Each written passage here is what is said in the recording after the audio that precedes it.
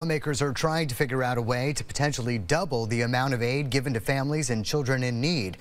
They want to do that by getting rid of what's called the rateable reduction. Our Kiana Burks is live in the newsroom. What is that? Darren, it's essentially a math problem the state does that determines how much money families get through the Reach Up program.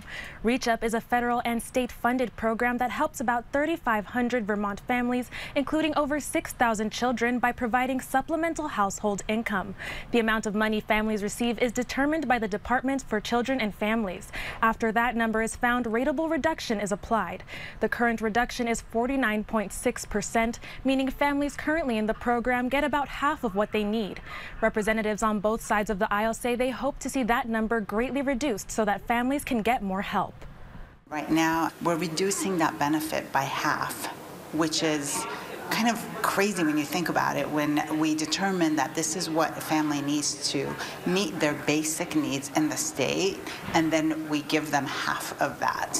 I'm sure there are people who hope we can get there 100%, and I think that probably will prove not to be feasible.